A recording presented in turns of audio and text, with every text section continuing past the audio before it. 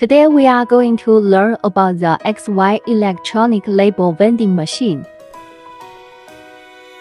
This vending machine uses electronic price labels. You only need to set the price in the system operation interface, so it is more convenient for businesses to modify prices than paper labels. Master and slave cabinets can be customized to install different types of products tree.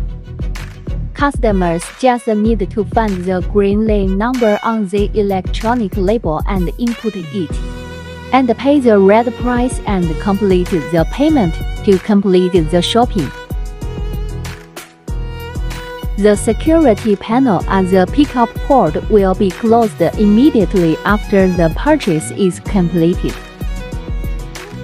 The shopping process of slave cabinet is the same as that of master cabinet.